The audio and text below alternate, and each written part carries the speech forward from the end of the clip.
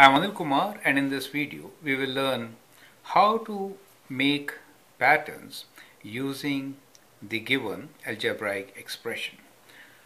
An algebraic expression can represent a pattern rule. Draw examples to show the first three terms of each pattern.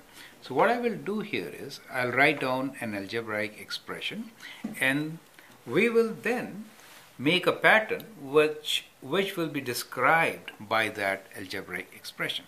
Let the expression be n plus 2, right? Where n is figure number, where n is figure number for us, right?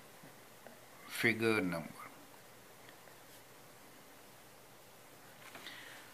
So that is how we have given an expression. Now what you need to do is you need to draw some blocks which could be represented by this particular expression.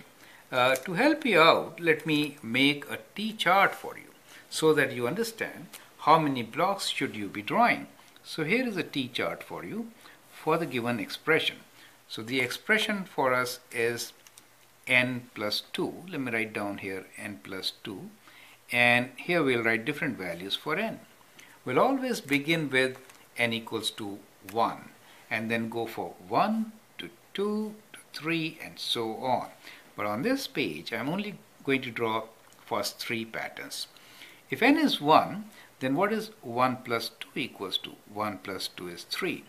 How about when n is 2? Then we have 2 plus 2, that is 4. When I write n as 3, that means figure number 3, that should have 3 plus 2, 5 blocks. Likewise, each additional figure will have how many more blocks? It will have one more block. Two are fixed. Do you see that, right?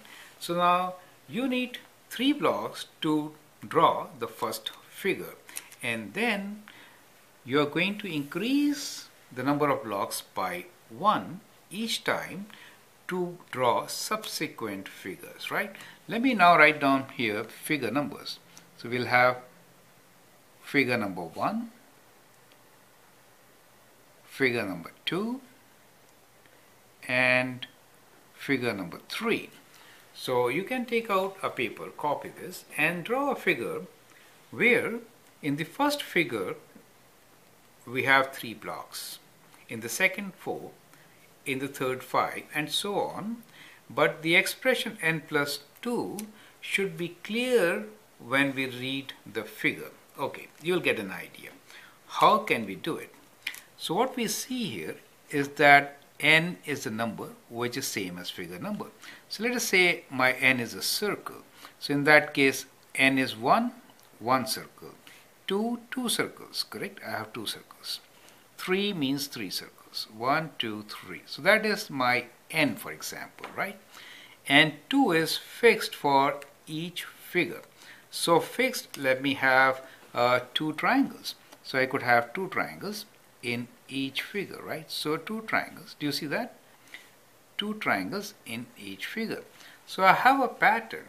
In this particular pattern, 2 triangles are fixed, and we have one number of circles which increase by 1 each time, and therefore in every figure we have one more block each time as we increase the figure number. So that figure represents the algebraic expression. Do you understand? So we are trying to relate algebraic expression with the description and the figure, correct? So that is how it could be seen. I hope you understand and appreciate it, right? Now let me make a small change, and then see how my equation at times may look different. And that is to say, what I will do now is that I will draw figures in a different pattern, and that will be an exercise for you. So I'll give you another algebraic expression, and what you need to do is what I did. Make a pattern using the expression which I am going to give you. Let us say your expression is 2 times n plus 1. So I'm changing some values here, right? So if my algebraic expression is 2 times n plus 1, first make a table so that you know in each figure how many blocks should be there. Then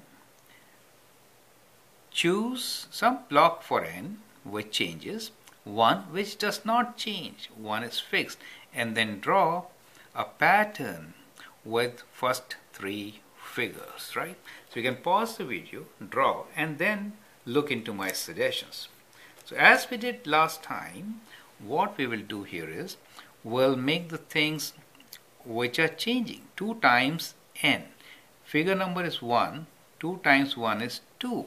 So I need 2 figures here. Let me this time make 2 circles. Do you get the idea?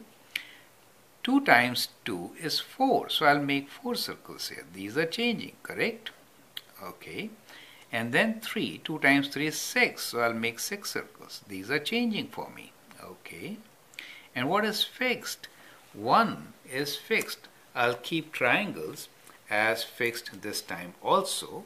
So I'll keep 1 fixed. So I have 1 triangle, and 1 triangle. Do you see? That pattern represents our algebraic expression 2n plus 1. And now we can count the blocks. We have 3 blocks to start with. Then we have 5 blocks.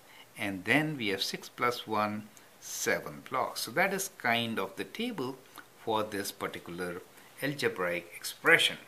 I hope you understand now how all these 3 things can come together. Describing your pattern, writing algebraic expression, and making a drawing with blocks to represent it. I hope that helps. Thank you and all the best.